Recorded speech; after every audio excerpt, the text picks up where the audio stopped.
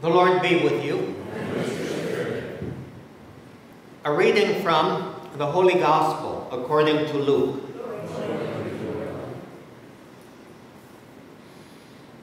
Jesus was teaching in a synagogue on the Sabbath, and a woman was there who for 18 years had been crippled by a spirit.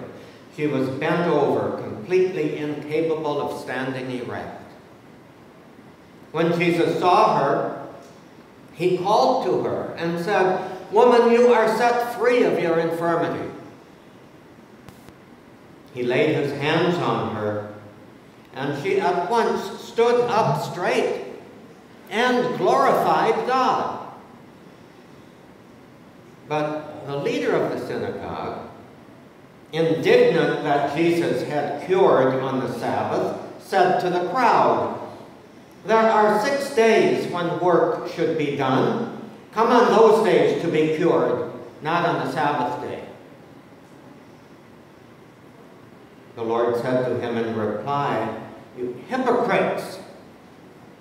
Does not each one of you on the Sabbath untie his ox or his ass from the manger and lead it out for watering? This daughter of Abraham, whom Satan has bound for 18 years now, ought she not to have been set free on the Sabbath day from this bondage?"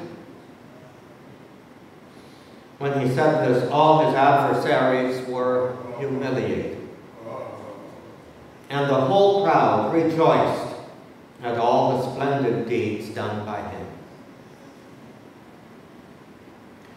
The Gospel of the Lord.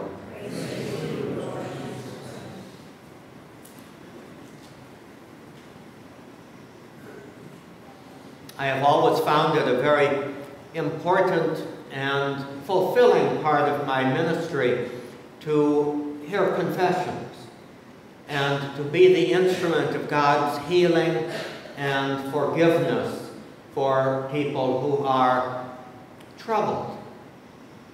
And one of the difficult things for me and troubling things for me, I would say one of the sad things, is when a person will come and confess in a way that they are really disturbed by this, that they missed Mass on Sunday because they had to take care of a sick child or sick spouse or sick parent or some other duty of compassion and love.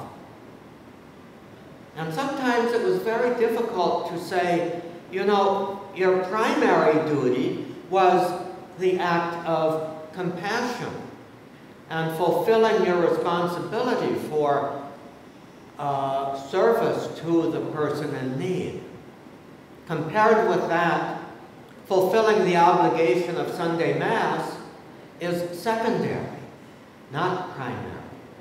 You are doing the Lord's work by doing His work. And some people, I hate to say it, but that simply did not speak to them.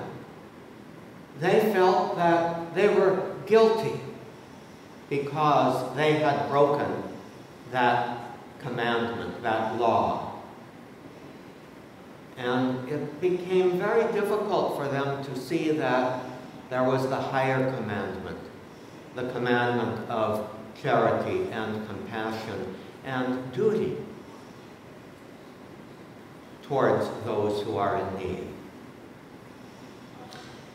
And what makes me most sad is the fact that there was actually, in many places, in many times, Catholic education that basically taught that priority. That above all was the external fulfillment of the commandment of attending Mass on Sunday, and everything else had to be secondary. And if you didn't do that, of course, you committed a mortal sin. And so for truly good, conscientious, faithful people to be accusing themselves of a mortal sin, which was not merited by God's law or even the law of the church, was, to me, sadly, a distortion that had been somehow imposed upon them. And it was very much like what Jesus is dealing with here, where many of the religious leaders upheld the primacy of the external laws regarding obligations of performance of outward duty, like holding the Sabbath. Those are not unimportant, but they didn't seem to realize that there are more important things that that duty has to take second place for. For us here and now, I think the lesson is, let's continue to pray for the gift of seeing things in right order, seeing things in the eyes of God, who assured us in what we saw as the response of the psalm today, telling us to behave like God as his very dear children. God loves all of his children, and the primary responsibility that we have is to discover ways of showing that love, reflecting that love in our lives for one another.